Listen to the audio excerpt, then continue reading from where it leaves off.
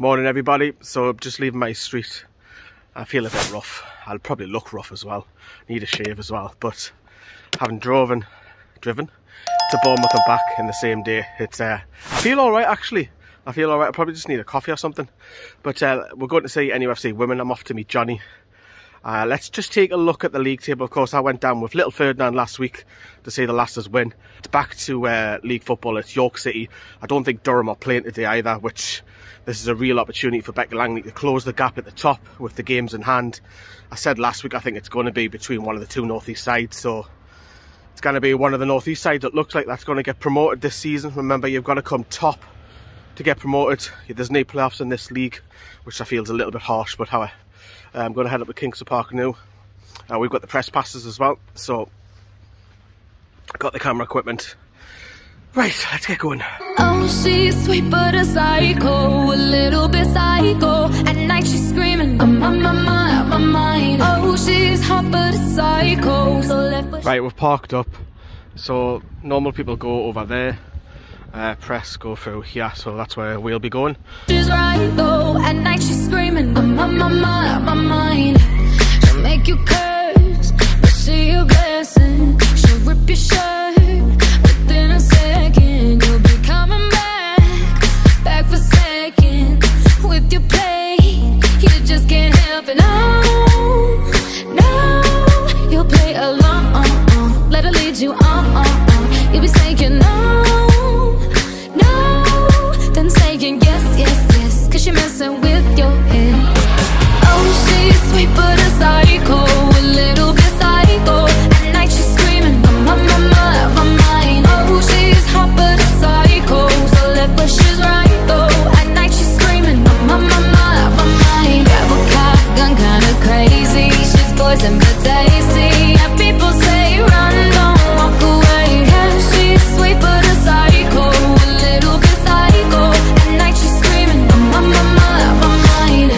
see, someone said, don't drink her potions. She'll kiss your neck with no emotion. When she's mean, you know you love it. Cause she tastes so sweet. Don't sugarcoat it, no. You'll play along. Let her lead you on. You'll be saying no. You might have seen these convicts before on YouTube. Keg and Renty, everybody. Afternoon. See you. Good to see you. So Grace Stanley starts in goal for Newcastle. A couple of new signings as well, which I mentioned earlier, later on I should say. But the back four, Daisy Burt, just got that England call up as well, so she's in at right back. Freya Bales, Charlotte Park centre half. Kira Skelton at left back. Midfield, Millie Bell starting off on the right hand side at the minute. Georgia Gibson moving into a more deeper role centre midfield with Milne Redhead, who's just signed. I mentioned that with the midfielder, and up front, Katie Barker slightly deeper in a number 10 position. And Bianca Owens, who also is a new signing, she's up top for Newcastle this afternoon in a game that just need to keep on winning games, and they'll be alright. Like a kid in a candy shop, isn't he? You've eaten some as well. I've only had 2.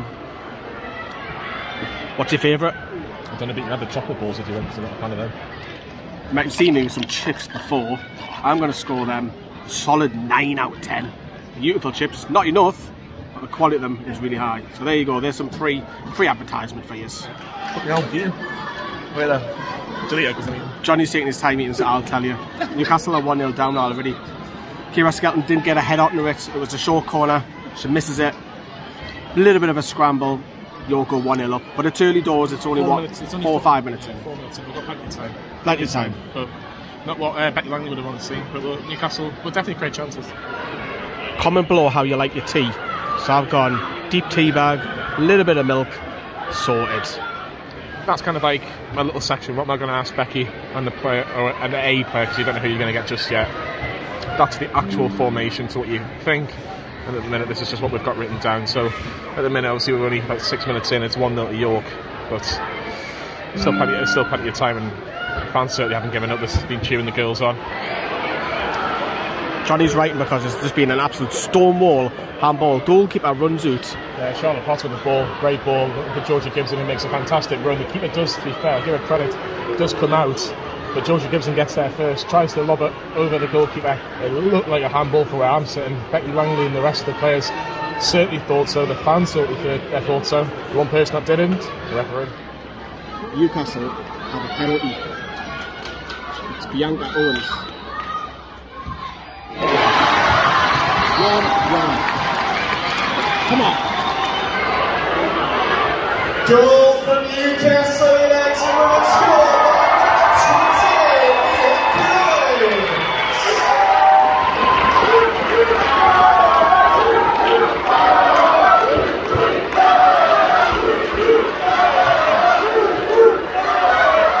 Goal for Newcastle. Georgia Gibson lobs it through. Bianca's in goal. On goal, sorry. Goalkeeper kind of saves it. It ricochets back to Millie Bell. Her shot's deflected. It spins around the goalkeeper. Newcastle are 2-1 in front. As Johnny has said, this is a must-win game. Johnny, what are you doing? There's a game going on. Watching a game. There's a game going on, Johnny. Why are you watching a Premier League game? That's not my phone. That's disgraceful, Johnny. Your loyalty to NUFC women needs questions. Hold on a second. Hold on a second.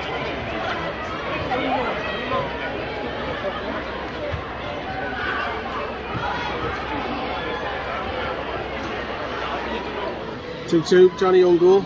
Yeah, on goal, I'm afraid. Another corner. Well, it is another corner, I suppose. It was a shortened version of the first goal, but this one just crossing the box. Newcastle couldn't clear the lines, and I think it's Bianca Owens. I guess the final touch. I can't confirm that, but right into the roof of the net. Whoever got the final touch. Number 10, Hollyford. No, Hollyford again. Hollyford has been credited with the goal.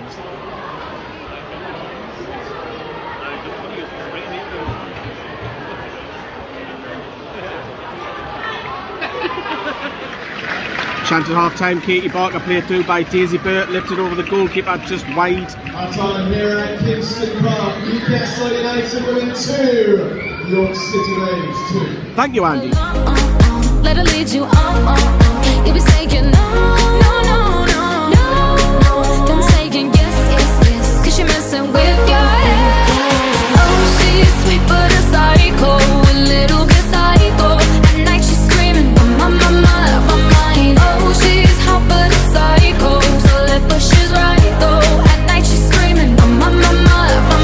Grab a cop, gun kinda crazy. She's poison but tasty. Yeah, people say run, don't walk away. Yeah, she's sweet but a psycho, a little bit psycho. At night she's screaming, my mind.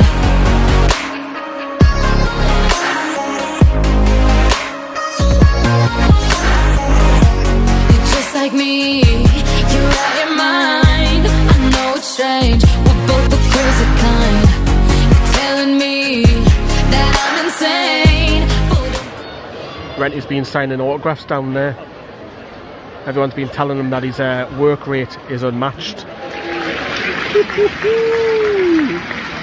Beth Guy's just had one from 25 yards out, first time effort. It's just gone wide. That's Newcastle's best chance this second half.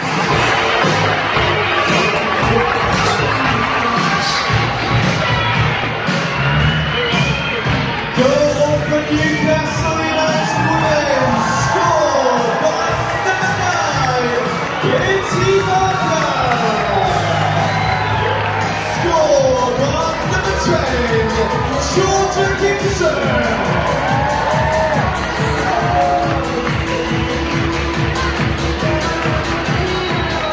Game over, Johnny?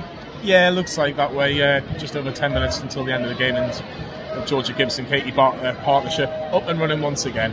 Lovely little through ball from KB into the Papa Gibson just to keep it to beat. Slots it past the on-rushing goalkeeper. that you don't love the pain. Oh, she's sweet but a psycho, a little bit psycho. At night she's screaming, my mind. Oh, she's hot but a psycho, so left but she's right though. At night she's screaming, my mind. Grab a cop, gun kinda crazy. She's poison but tasty. Yeah, people say run, don't walk away. Yeah, she's sweet but a psycho, a little bit psycho. At night she's screaming, my mind. Johnny has got himself way over the other end behind us there. He's going to be interviewing Becky and a player. But before we hear from Johnny, let's take a look how that affects the league table. That looks a lot more better for Newcastle, doesn't it? Without Durham playing today, Newcastle have closed the gap and they've got a game in hand and they need to play Durham at home. So it's all to play for. As I said at the start of the video, remember, only top place will get you promoted. Newcastle have got to win the league to go up, and I just generally think it's between us and Durham. But yeah, it was a good win. It was a good win, a hard-fought win. But let's get over to Johnny. Johnny, over to you. Anna, it's been a long journey, but you're back. Yeah. And how was it just playing with the girls on the pitch after such a long time out? Oh, it was unbelievable. Honestly, it's just like 16 months I've waited, and then when it finally happened, I just wanted to enjoy it. I wasn't even nervous. I just missed it so much. I just enjoyed it. Was it just pure excitement? Because like you say that you got no nerves. I think like a lot of people would be like, oh, I don't want to get injured again. But you just seem so natural just playing with the girls and just seem to be really involved as well. Yeah, no, I think that's a lot down to the physios and how well they've managed my injury. Like, I'm not nervous to do it again because I've been built up so good this time. I just don't. It's really unlikely I'll do it again. Touch wood. You'll be absolutely fine. Has the physios been your biggest help, or has it been a collective, like your family in terms of your teammates as well? Is it any standout people in particular? My mum, it's got to be my mum, and then the physios, yeah. All my family, but my mum, yeah, she's been there for me through everything. The physios here are unbelievable as well. Like I said, I don't see myself doing it again. Touch wood. That's fantastic. In terms of from now at the end of the season, what are your personal targets? I know there's obviously team targets, but what's your personal targets that you would like to achieve from now at the end of the season?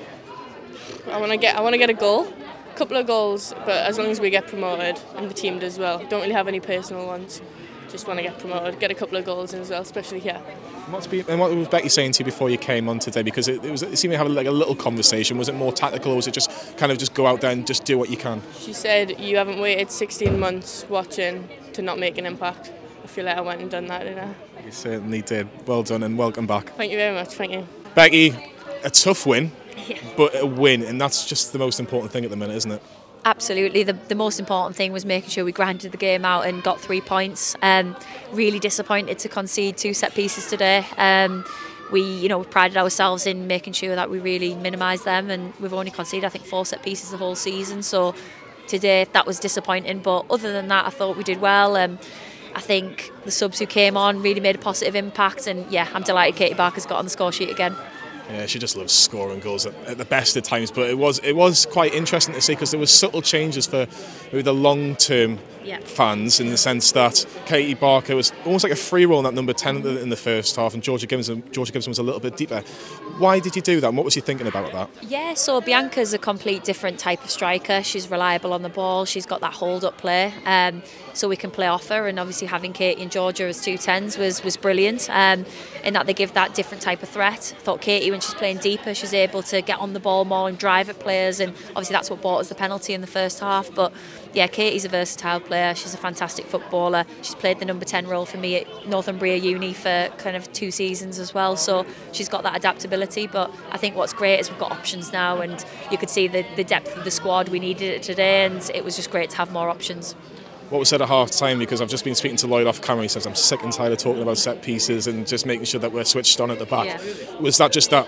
It was almost, it seemed to me, just get that bit right and everything else will take care of itself almost. Absolutely. I think, share our frustration at half time. I think it's about making sure you've got that emotional intelligence as a coach to keep level headed. There's a massive part of you wants to just tear the roof off in anger because it's not even necessarily the scoreline, just how we were performing just didn't feel like us. So yeah, we were frustrated at half time, which hopefully gave the players a bit of a rocket to kick on in the second half, but just having that real clarity of these are 3 things we want you to go after in the second half, and I think they nailed that, so I'm really proud of them.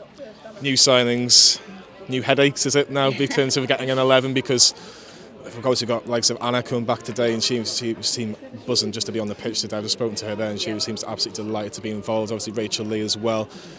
Are you thinking, like, whenever you decide to pick the team Friday, Saturday, whatever it is, you go, who am I going to let down? Yeah, but that's the best problem to have. I think earlier in the season when we had a lot of injuries and not enough depth, it was a case of we were borrowing players from the development team, young players, whereas now it's like we've got that real depth and quality. So it was brilliant to see Anna back on the pitch. It was brilliant to see Rachel back on the pitch. But Anna especially could see that creativity, and she kept it simple, and she was a real threat on the right-hand side when she came on. So, she's had a long time out with an ACL injury that happened at the start of last season. So before the club came on board to support and help with medical resources, Anna was pretty much left to, be on the NHS and go from there. So she's done really well. She's a top girl. But yeah, all the players today, you know, every single player I work with here works hard behind the scenes to make sure this club's going in the right direction. So some of them, you know, you're not always going to perform your best. I think for some of the new players, you know, coming and playing in a stadium feel was overwhelming, and we'll have to, as the players did at the start of the season, find their feet with that. But when they ease into it, I think they'll do really well. Just finally, 4 points off top now with a game in hand. Yeah. It's still in your own hands, essentially. You win your last 9 games of the season. You're going up. Is that the message? Just one game at a time, or is it just try and improve week on week, and we'll see what happens? Have you put any pressure on the girls to go, this is what we need to do, or is it what is the message really? I think we're really clear with what our long-term aims are, but it's about focusing on the short term. This is what we need to do now, and being in the present and not focusing too much about what's happening elsewhere. The only thing we can control is ourselves and our own level of performance, and the outcome will just come as a byproduct of that. So yeah, I think just making sure we were focused on York and making sure we knew what their weaknesses were and how we were going to exploit them. But yeah, we're counting them down. We've got 9 left. It's nice that it's went down to single figures now. So yeah, we want to win every single game. So we'll just be focusing and making sure that we're preparing the team to be absolutely focused for every single match we play.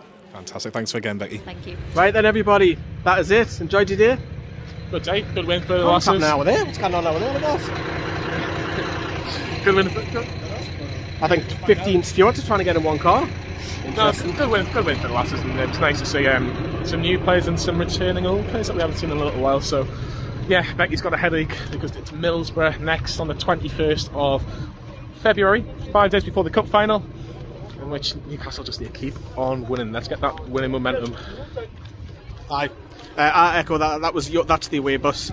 My car's down there as well, so I'm gonna love yous and leave yous and love Johnny. Well, not love him, but leave him is the right terminology. That's gonna get clipped up now, isn't it? Right, everybody, ta-da. Are you that lad off YouTube?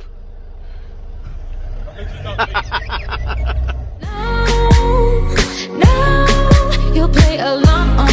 Let her lead you on. You'll be saying no,